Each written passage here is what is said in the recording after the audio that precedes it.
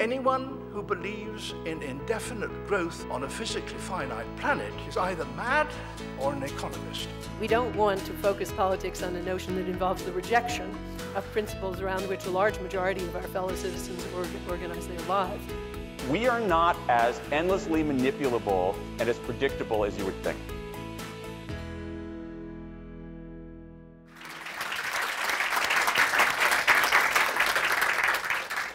I'm going to talk today about the power of networks and the challenge of mapping an increasingly complex world. And I'm actually going to start with this talk with trees. Trees have actually been, really important religious symbols over the ages. But even more than religious symbols, trees have really been important knowledge classification systems throughout the ages as well, mapping a variety of aspects, mapping the blood ties between people, and even mapping, of course, the species, the various species in the planet, and again, using the tree metaphor on and on and on. In fact, this widespread metaphor, it's so popular because it really expresses this human desire for order, for symmetry, for hierarchy, for simplicity, for balance and unity. Trees are really an embodiment of human desire in many ways, in a way that the simple way we like to look at the world. And on the left side, you actually see one of the oldest trees of knowledge known to man. This was actually devised by Aristotle himself, this beautiful tree of knowledge that tries to come up with a universal structure for everything that we know across the world, from living bodies, animals to humans. This was actually again devised by Aristotle himself, and this was considered to be the first tree of knowledge, but then of course we have grown a lot more knowledge since then. We are really facing a paradigm shift in the sense that trees are now no longer able to really accommodate the inherent complexities of the modern world. And this happens, of course, for a series of reasons. One of the best articles I've read on this topic was written by Warren Weaver. And in 1948, he wrote an article on the topic of organized complexity. And Weaver basically divided modern science into three different stages. The first one covering the 17th, 18th, and 19th century, to what Weaver considered to be problems of simplicity. Moving to the second stage of modern science, scientists really became aware that it's not just one or two elements going on. There's a lot more elements in our planet. But to some extent, the way that they were sort of connected was fairly chaotic, very random. At least it was thought during that time, discovering at least the first half of the 20th century, to what Weaver considered to be problems of disorganized complexity. Moving, of course, to the end of the 20th century and the current century where we're now, scientists, of course, became much more aware. It's not just a huge variables going on. There's not just a huge number of elements in our planet, but they are also highly interconnected and highly interdependent to what Weaver considers to be problems of organized complexity. We can see those problems of organized complexity in the way we try to unravel our ecosystems. So no more we have this extremely simplified predator versus prey diagrams, right? We are understanding our ecosystems in a much more complex way. This is a diagram of all the species that interact with cod off the coast of northeastern Canada. We also see these problems of organized complexity in the way we try to decode our own brain. Before, we used to think about the brain as this modular, centralized organ where a different area was responsible for a given set of actions or behaviors. It's kind of appealing to think about the brain as a central element responsible for a variety of actions. But of course, it's not central at all. The more we realize that our brain is really almost like a music symphony played by hundreds and thousands of instruments. This is one of the most complex maps of the brain, and it's mapping 10,000 neurons. It's mapping 30 million connections between those neurons. And it's just 10% of the human neocortex. We also see these problems of organized complexity in the way we categorize knowledge. This is one of the most beautiful trees representations. This was created for the French encyclopedia, created by Diderot and d'Alembert, the big sort of encyclopedia of enlightenment. But even though it was brilliant at the time, 1751, it really represents knowledge as a tree where branches don't really touch each other, right? I mean, they touch in the diagram, but they don't. They have no connections. They have no ties between them. It's individual branches that branch off, and there's no connection whatsoever. In comparison, these are two maps of Wikipedia. And Wikipedia, of course, all of you know, it's really one of the largest rhizomatic structures ever created by man. By looking at these maps, and of course using Wikipedia as we have done probably several times already, that knowledge is really highly interconnected, is just like a network, really. I mean, you can actually see here some topics like mathematics and others, and they have immense connections with other disparate areas of knowledge, apparently disparate, but sharing a lot of ties. We also see problems of organized complexity in the ways we try to classify information. This has been a problem that has been going on for ages and ages. It goes back all the way from ancient Greece, but also in the Middle Ages, where we were trying to come up with ways of categorizing all the new information that was coming from the Arab world. And what's interesting enough is that we always use the tree metaphor, again, to map knowledge, to map information. In this case, what you see on the left is an example of the Dewey Decimal System. And this system is one of the most common systems in most libraries. And as most of those systems, they are highly hierarchical. They are just a top-down structure where you can drill down all the way to the individual categories, all the way from the top to bottom. And again, not sharing any ties, any connections whatsoever between those categories. But of course, information is way much more diverse. These are, again, two maps of Delicious. I don't know if you in the audience have ever used Delicious, but Delicious is a very popular social bookmarking system. So basically, anyone can just save their bookmarks, their favorite URLs into the system, and tag and categorize them in different ways.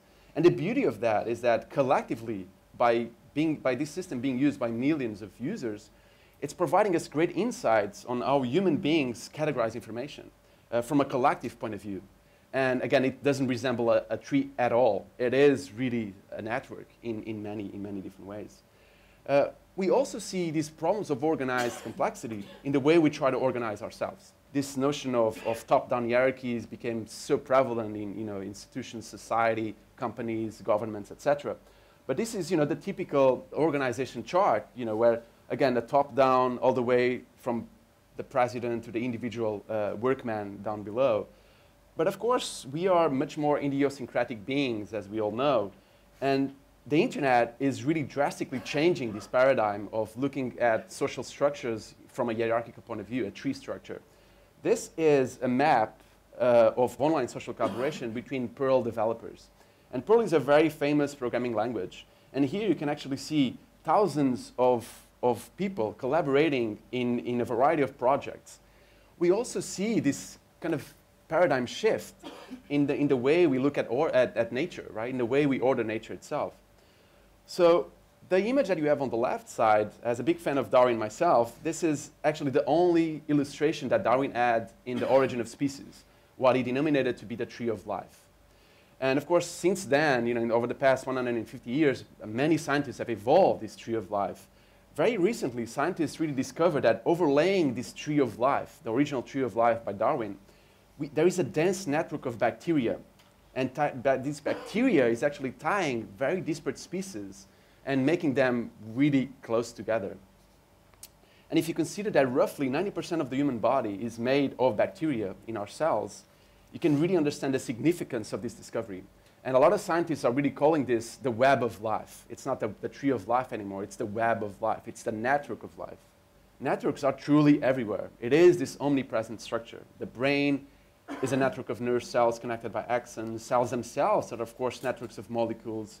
Societies, as we all know, are networks of people linked by different types of ties. Of course, on a larger scale, you can think about food webs and ecosystems, as we saw before, as networks of species. And of course, networks pervade human technology, from the internet, power grids, and transportation systems. What is also interesting when you have so many projects collected into one unique database is that you find out a lot of interesting patterns arising through that database. One of the key sort of emerging trends has been trying to map the blogosphere, this collective body of knowledge that by all the blogs out there, right? And the most common sort of map that people create is the one that you see on number one, which is the political network of US blogs. And the reason they do that is to somehow try to understand if by mapping the linkage between political blogs, Democrat and Republicans, they're able to somehow predict the result of an election. Number three is actually one of the most interesting projects done in this area, blogosphere. And this was actually trying to map the most active areas of the blog space. And you see some key nodes, right? You see some hubs, like number one, dailycause.net. Number two, boingboing.net, two of the most popular blogs. But what's really interesting is number 3 that you can see on the top right. And the author was really intrigued how that island was really isolated from the rest of the blogosphere. And it turned out it was primarily users of LiveJournal. And LiveJournal is very similar to WordPress or Blogger. It's just a blogging tool. But it tends to be used primarily by teenagers. And what's interesting again about that from a sociological point of view is that teenagers, they are all interconnected between themselves, but they don't really create outbound ties.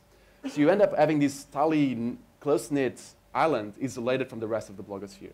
And this is, again, the type of outcome that can only exist through this network analysis. And finally, across these examples, terrorism. Most of us, of course, know how much money and time has been invested in trying to decipher terrorism. And because it's such a flattened structure, such a network topology, it's really, really challenging to understand it. So that's why visualization is becoming an immense tool to understand it. On number 3 is one of the most fascinating sort of visual mechanisms that they found to understand who are the people responsible in that network. This is actually the terrorist cells involved in the Madrid attacks a few years back, I think 7 years ago. So what they did is that they segmented the network in 3 ears, right? So the 3 layers that you see, the vertical layers, they represent different ears. And they map all the people present ear after ear. And the blue lines tie the people that were present ear after ear.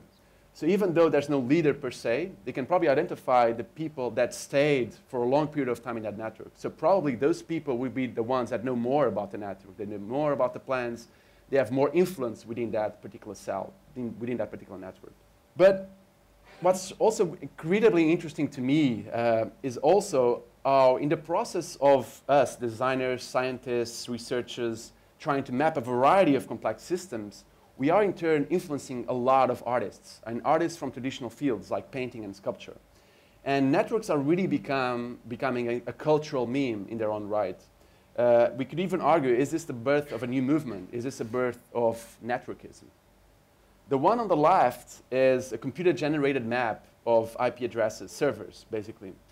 And on the right is a painting by Sharon Malloy, beautiful painting, called All on Animal and Canvas. And again, the influence is quite striking. This is one of my favorite projects of all times.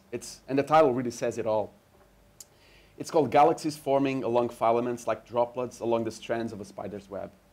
And this is a beautiful installation by Thomas Saraceno, where he fills huge rooms with this network structure. What's interesting, I've never actually went to one myself, but I've read quotes of people who've been there.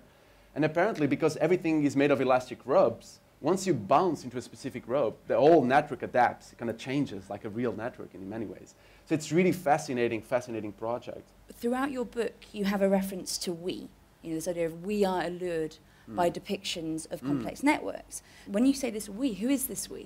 Do you think this applies to everyone? Or? I think it does. I think there's, so on the book itself, it's my favorite chapter. It's called Complex Beauty. And what's interesting is that I found this work of this physicist who actually analyzed Pollock's work in a really deep level. And he's a physicist, right?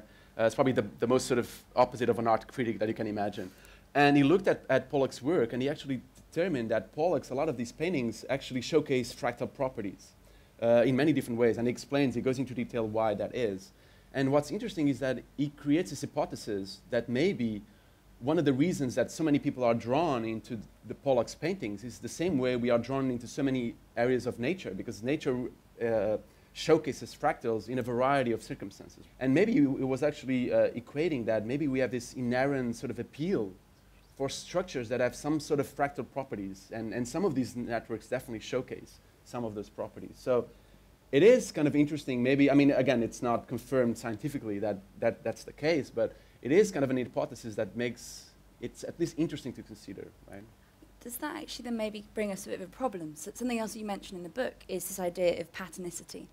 So there's a human tendency to see patterns in things. Beautiful. So the idea that if you see a picture, you understand it because you feel the pattern. You know, work has been done that people, if they look at a network without any training, will tend to see the core and isolates. But is there a danger with having all these amazing pictures that you argue we are drawn to, if then our core human thing is to see a pattern that may or may not be there? It's been one of the most common sort of ideas that beauty lies in simplicity, you know, in unity, in the sense of balance, right? And networks represent almost the opposite of all of that. But it's an idea that I would like really to contest. You know, after so many centuries, I think, are we in the presence of an alternative side to beauty, right? So when we look at nature, nature is not perfect. It's not by any means, right? It's not simple by any means. And we still find it increasingly attractive in many different areas of nature. And it's interesting, like you're saying, patternnicity is an amazing thing where we look at things, and some people, perhaps not so trained in the art field, they look at paintings and they always immediately try to see something. You know, if it's a glass, what does it represent? I don't understand it. I don't grasp what it is. But sometimes that's not the point. Sometimes it's that lack of simplicity that's fascinating in its own right. And so you see that the networks are representing, and I really believe that networks, and again, go back to that idea of fractals and so on, they're in many ways representing an alternative conception of beauty in many ways. Through this attempt to allow people to understand networks further because they are a map of themselves, something we're examining is how people need to understand complexity, because complexity is essentially how the social world works. We're taught that A plus B equals C, but that's not actually how that works at kind of a more complex level.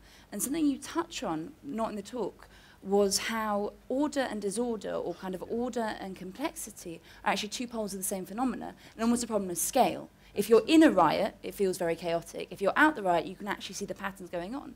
So could you maybe explain a bit further what you meant by that, by order and disorder being the same thing but at a different scale? And that links obviously to the last slide, which were fascinating. Absolutely. So science went through the same process, you know, trying to understand a while back, you know, the ideas of, you know, and again, the idea of chaotic theories, you know, complex theories, they all changed this drastic aspect, that simplicity and complexity, they were opposite sides of the spectrum.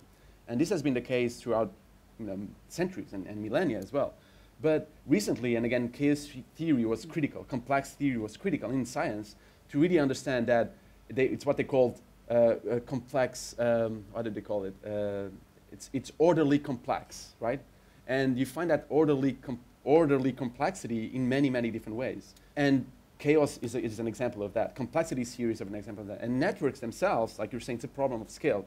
What do I mean is, if you look deep into a network, if you look at the most key ingredients, like the node and the line, if you zoom into the network, it's extremely simple, right? It's just simplicity duplicated many, many, many, many, many times as fractals, right? Fractals are just, you know, the same pattern duplicated many, many, many times, where that creates complexity, but that complexity arises from simplicity. So it's just purely duplicating, or, you know, duplicating several times simplicity in many different formulas, but it is what that's the idea of simplicity being duplicated to create complexity. And you find that, and of course we are realizing it's not anything new, but science has realized this, you know, over the years. And again, evolution is based on a lot of the small changes, you know, creating an immense layer of complexity, right? We know already acknowledge that, but art surprisingly has been a little bit more reluctant to sort of acknowledge that process of disorderly order. And I think now it's changing. I think the beauty of a lot of these new artists is that they're really understanding that networks are incredibly fascinating from an aesthetical point of view. And they're equally fascinated by many scientists to, again, uncover these inherent challenges of these immensely complex systems as well.